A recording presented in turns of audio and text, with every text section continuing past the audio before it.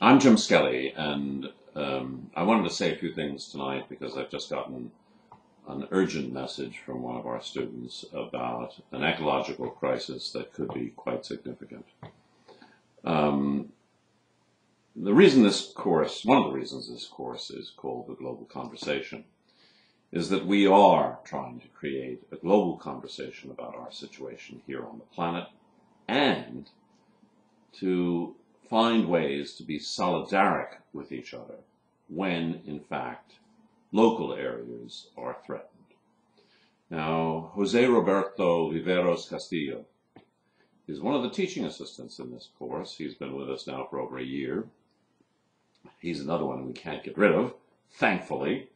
And Roberto, for short, is sent me an urgent message today about a big mining project in Veracruz that is going to be very close to the Laguna Verde Nuclear Power Plant, which has had problem after problem. And what environmentally concerned people are concerned with, in this case, is that the mining activity is going to destabilize the nuclear power plant. This may be one of those times when, in modest ways, you can act.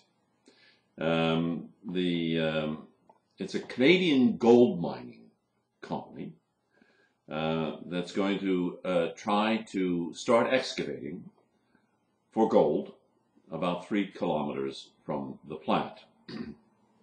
The plans are for the mine to stretch over 50,000 acres and produce about 100,000 ounces or 2.8 million grams of gold per year. It's, lots of people in Mexico are very, very concerned. It's called the White Horse Open Mine Project. Greenpeace Mexico says we're very worried about this project, which threatens national security by being situated only 3 kilometers from the Laguna Verde Nuclear Power Plant. It could increase the risk of a nuclear accident. Now, the Goldgroup is a Canadian group, and I'm going to post this in one of the course discussion fora. We'll put this up. You can contact them. You can ask them what they're up to. Are they concerned about the environmental issues at Laguna Verde? They have a wonderful video, I have to tell you. It makes it sound like it's going to be the most environmentally sensitive project you've ever seen.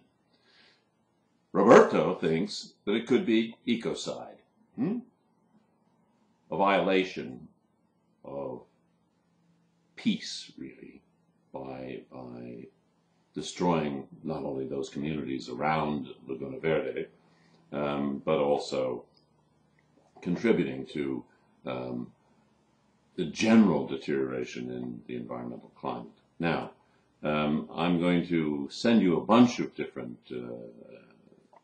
notices about this, but don't hesitate to write the Goldgroup. Contact Greenpeace. Become active around this. I'm going to send you some background information as well on the Laguna Verde plant. There are lots and lots of problems with it apparently that have been caught over the years. It is not the best regulated plant.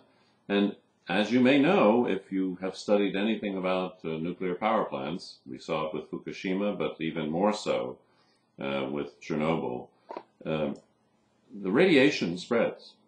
You too may be subject to it.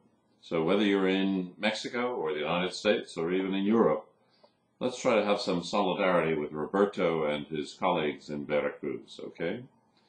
This is important. So I'll send you information, both by email and posted on one of the course fora, and you can take a look at it and decide what to do. But it's pretty easy to just, if you're Canadian, you could ring up the company and say, what are you guys up to anyhow?